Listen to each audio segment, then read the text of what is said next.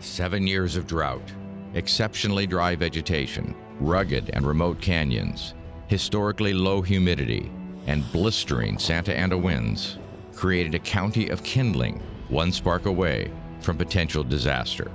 Yet no one imagined what Mother Nature had in store.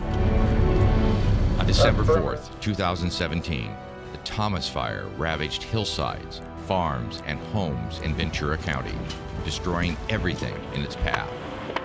These are the inspirational and heart-wrenching first-person stories. Sorry, I get emotional that every patient and staff member was out of there safely. The fire came so fast, and there was so much wind, and we couldn't get people in. Told by a community of heroes.